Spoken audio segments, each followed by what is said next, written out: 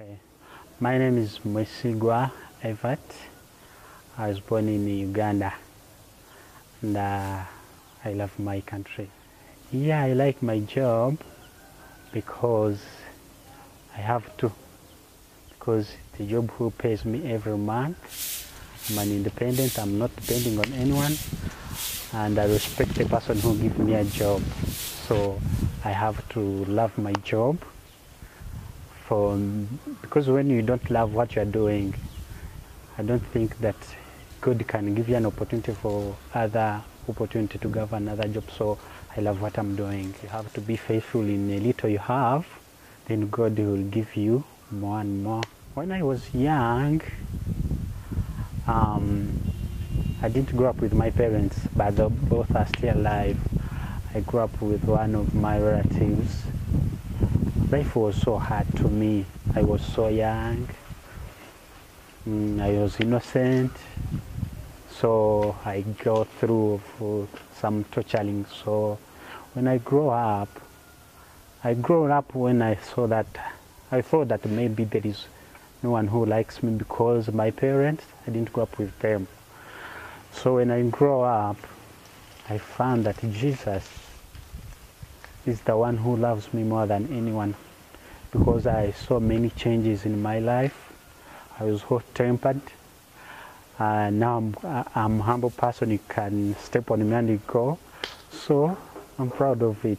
God has me because Jesus is the first person to know before anything. So Jesus, God is part of me. Just I want to learn to know Him more. Now I want, when I'm prepared to have a family, I want my family to be different than I grown up. So I don't want to have a family like to have a difficult life that I was in. So I want my family to be different from my family I was. I was too much tortured. And abused. I didn't get an opportunity like other children. So there is something, one of my sisters, they used to call me a childish. I love the word called mama. Because when I was young, I didn't get opportunity to call that word mama. So if I saw anyone call him mama, they laugh at me that I'm childish. But I love it. Thank God, because I'm still alive now. Because I remember a few years ago, when after becoming independent, I get a headache. It was too much. I lived with headache for 3 years. A lot of pain. I lose hope. That's how I found some people who teach me about Jesus. So when I start praying,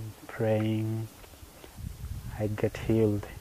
That's my biggest testimony in my life. It was my first testimony. Jesus didn't trust me, so it's my first testimony and I love it so much. To be happy, to have a hope, to love people who are surrounding you. And there is a lady who tortured me when I was young. She has children here in Kampala. So for me, I love them, I visit them, I chat with them, I forgive them. That's the most important, to be happy. Yeah. To be happy, it's not means that you have to be in a good life, luxury things. To be happy is inside you. Yeah, inside my heart, I'm happy. Yeah.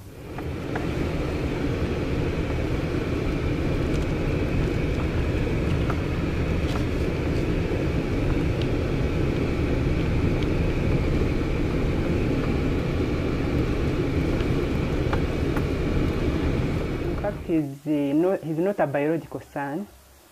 He came here as a relative to come and stay.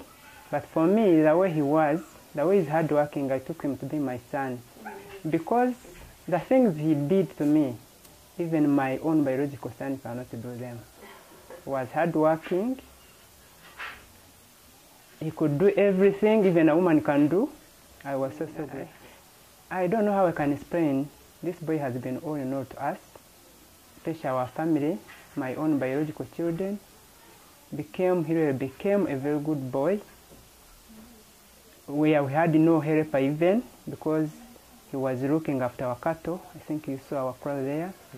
He could do everything, right from cooking and cleaning the house.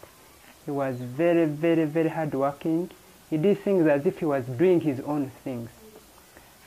Even up to now, he goes to visit my children at school, where we are stuck. Even if, with his little income, at least he can buy a pint of milk, sugar, and take to my children. I'm really grateful for him. I don't know how I can explain about this boy. Sometimes when I talk, I become too emotional. Because he's like his real brother. He guides them, especially my first one is now at campus, first year. You know, it is tough for that age. But he takes his time when he's like some days off. He goes there in the hostel, trying to show her how she should go on. She should not be tempted by these men. She should be satisfied with a little she gets. I can't explain much. I think if I can explain about Mwesigwa, I can spend the whole day. I think happiness, for me, thinking about happiness is, first and foremost, is having God. Once you have God, I think that's the real happiness you can get on this world. With the little you have, you are happy with it. You know Jesus can provide everything. Because I think when you are really saved, you get contented with the little you have. I think that's the most happiness we should have on this world, having God and knowing God first. Because he said we should seek him first, and all other things will be added unto us. Challenges come. Sometimes you find you don't have school fees. Sometimes, but you say, let us pray. If God really can feed these birds in the air, why not us? Let us trust everything will be fine. You know, we Ugandans, even if we are employed, we are underpaid. But at least we try to make things move on. I have a lot of faith.